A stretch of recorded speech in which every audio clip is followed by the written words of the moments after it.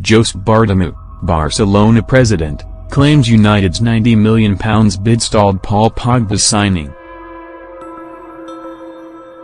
Josep Maria Bartomeu, Barcelona president, has taken out time from the club's preparation for their Champions League quarter-final first leg against United to reveal why the La Liga giants failed to seal a move for Paul Pogba.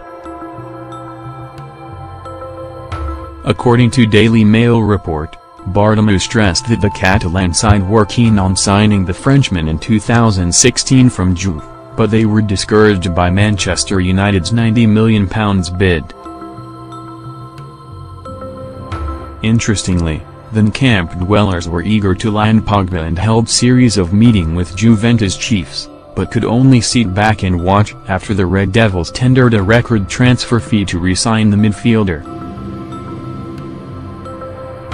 In the summer of 2015, Paul Pogba was playing in Turin and we simply told Juve that, if one day they decide to sell the player, we would be interested, Bartomeu was quoted as saying to ESPN FC.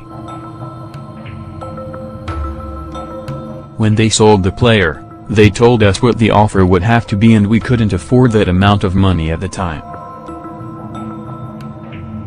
So he went to United, and he's making them better as a team because he's one of the stars of the world of football right now, he summed up.